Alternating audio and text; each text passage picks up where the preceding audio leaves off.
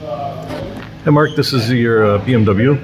There's one thing I wanted to point out to you, and that's the, we know you have some rust down here, some stuff that could be addressed like fuel lines and that, but my main concern is this raised area is actually, this is a unibody, but this is essentially what the frame would be. So it's a reinforced area. We've got pretty significant rust, and that's essentially your frame.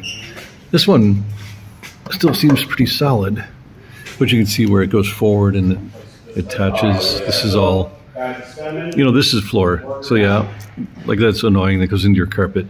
This is structural. So this is something I would look into. So maybe you want to replace these floors sooner than later because it would be the same section, but this is important. This is a look through. I'll just give you like an overview or an underview. So you obviously have like some new parts, new center link, new tie rod end. You do have some wheel bearing play.